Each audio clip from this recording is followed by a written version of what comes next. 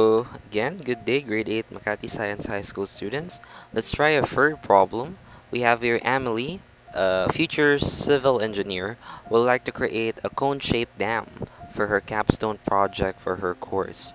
So water was being poured into the dam that she created at a rate of 2,400 cubic meters per minute.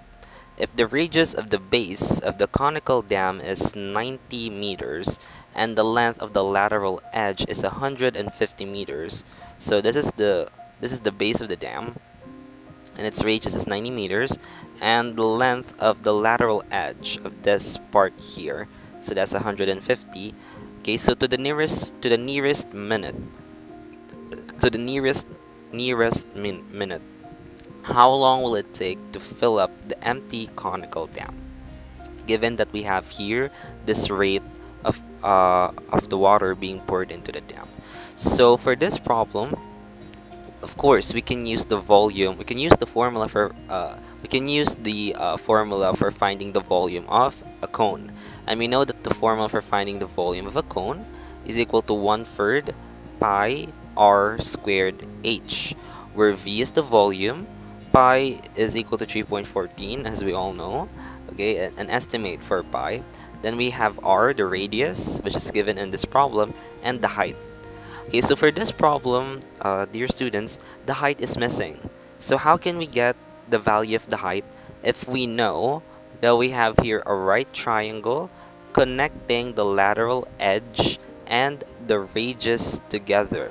Okay, so at this part, we can find the height.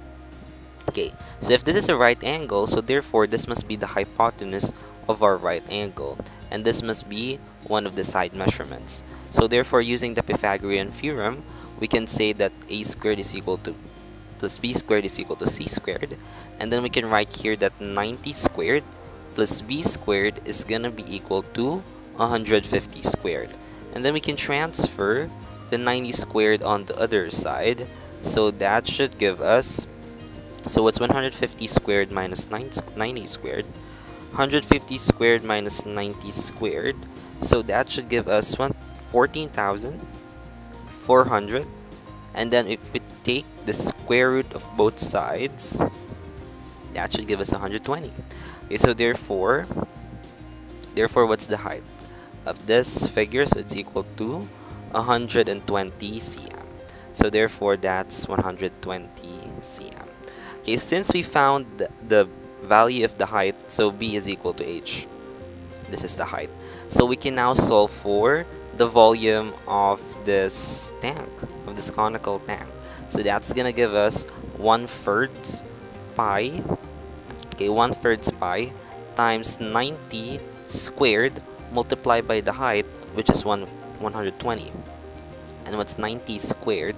So that's gonna give us 8,100 squared. 8,100. And then what's 8,100 times 120? So that's 972,000. 972,000 divided by 972,000. So yeah, there was another zero. Divided by 3 and then multiplied by pi. And what's 972,000 divided by 3? It should give us 324,000. So 324,000 pi. So therefore, this is the entire volume of our tank, 324,000 pi cubic meters. So therefore, if the volume of the tank is equal to 324,000 pi cubic meters, and it's being filled at a rate of 2,400 cubic meters per minute, so how many minutes? That's the question here. How many minutes, or to the nearest minute, how long will it take to fill up the empty conical dam? So therefore, what we can do, we can divide 324,000 pi cubic meters by the rate at which the tank is being filled with water. So that's 2,400 cubic meters per minute. So what we can do here, the cubic meters here, they're gonna cancel, and we're gonna be left with the minute. Okay, we're gonna be left with the minute unit here. So what's 324,000 pi?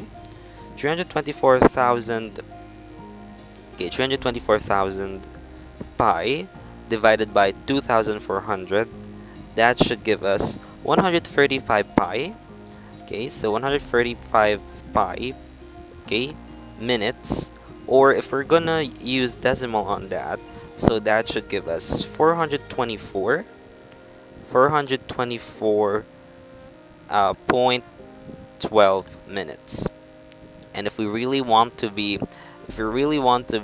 exact or precise on that, we can minus 424, okay, from 424.12. We can minus 400, we can subtract 424 from 424.12. So that's gonna leave us with, of course, 0.12. Okay, so that's gonna leave us with 0.12, and we can multiply that by 60 for 60 seconds. So therefore, exactly, it should take us 424 minutes and 7 seconds to fill this entire conical shaped dam for Amelie. Okay, so the precise minute for that is 424 minutes and 7 seconds, and that's how we solved it.